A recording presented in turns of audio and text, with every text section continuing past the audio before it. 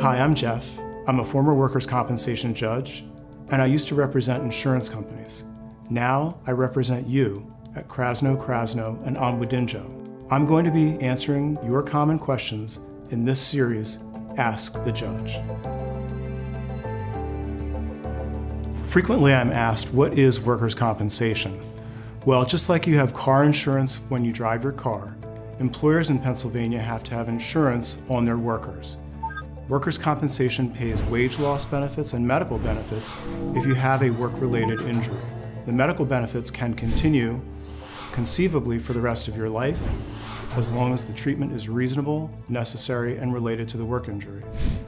Wage loss benefits are payable if you're losing money from work due to working light duty, lack of overtime, or if you just can't come into work because of your work injury. If you're off completely, you get total disability benefits. If you're losing some money from work, those are called partial disability benefits. For more information, visit krasnolaw.com.